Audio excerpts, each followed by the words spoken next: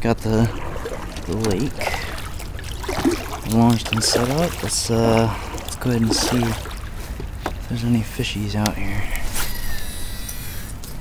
Really don't know what to expect right now. Let's see if we can find any.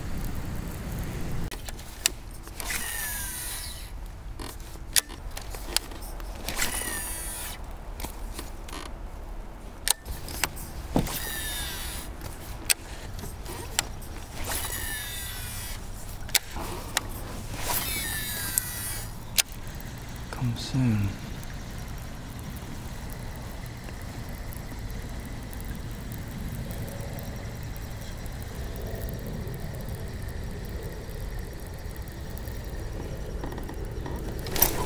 Oh, got him.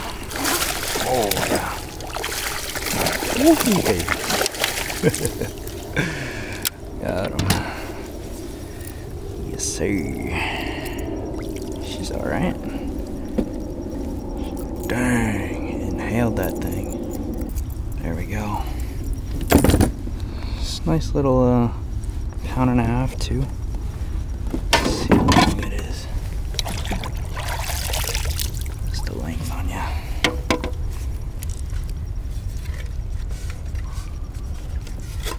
Oh, let's see. Alright, you can chill out, okay? Please just chill out. Just short of 17. 17. Nice little 17 on the chatterbait. Bye.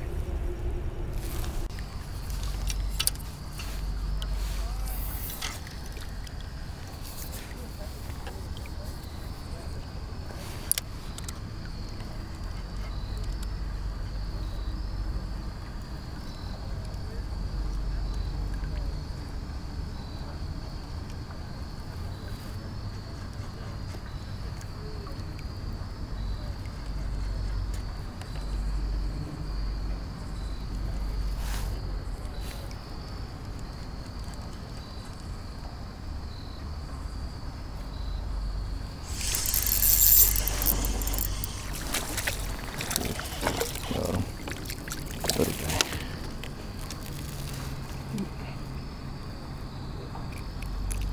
Little guy.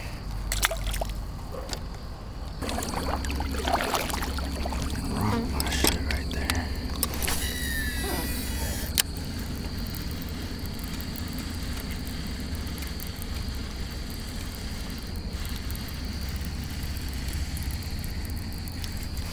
Uh-oh. Got him. Ooh. Got him. Got him. Right in the net. Right in the net, baby. Right in the net. Oh, yeah. For the day. Chonky guy. Let's see how much he weighs. How much does, or how long he is? 16. Almost 16. Whoop. Thank you guys for staying to the very end of the video. As a little treat, we'll go over the setups that I was using today. Number 1, chatterbait setup.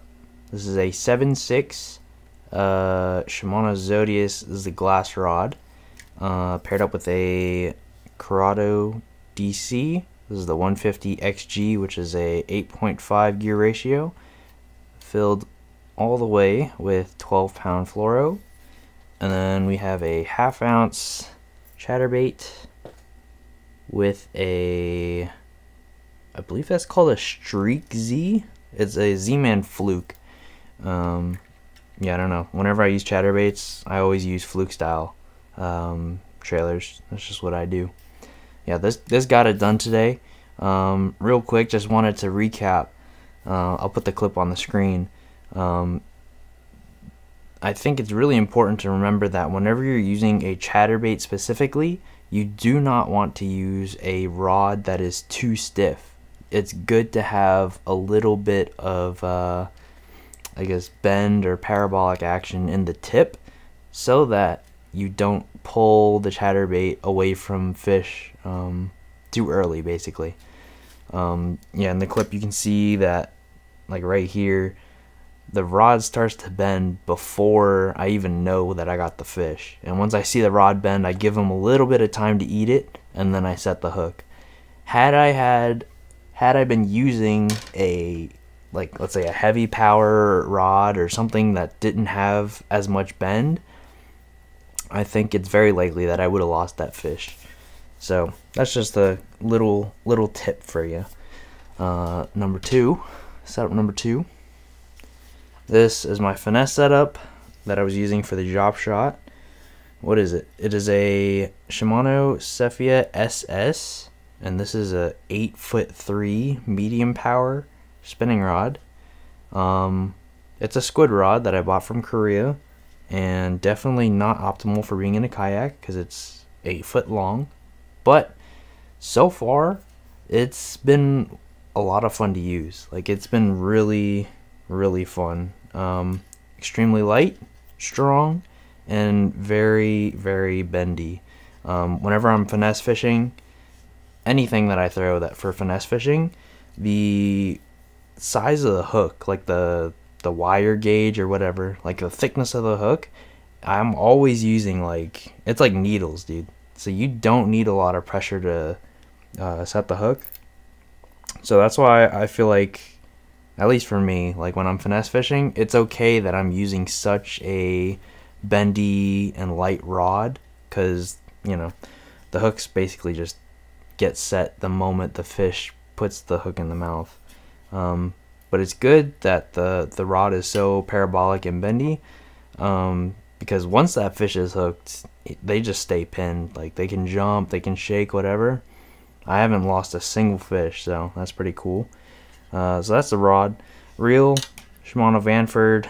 This is a C3000 HG. So the frame of the body is a 2500, but the compact means that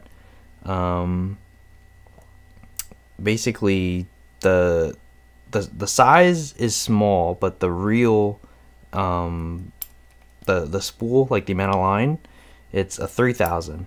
So you get the advantage of higher line capacity, and you also get the advantage of a smaller body and lighter weight. So everything about this setup is extremely lightweight, and I can use it in fresh or salt water, so that's pretty cool. The line on here, the main line is some sort of, I don't know, some sort of 8-strand braid. I believe it's 0.8 PE. I'll put a chart on the screen. A really light line. I believe it's 8-strand because it's really thin diameter but really strong. And then I have, I guess for the leader, 6-pound fluoro, and the connection knot, always an FG knot. That's just what I do. So yeah, that's the setup. The lure that I was using, this little drop shot. It's got a little tiny hook, 6-inch roboworm. I don't know what color it is. It's like a blue, and it's got a white belly. It's a pretty cool color. And then got a 1/8 ounce drop shot weight. But yeah, that's pretty much the setups. I'm telling you, my fall pattern, I'm getting it dialed in.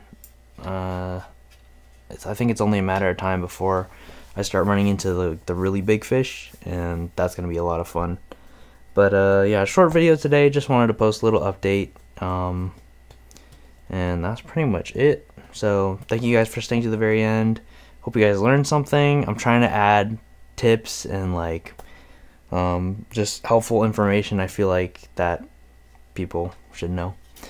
And little chatterbait tips and my finesse setup, all that.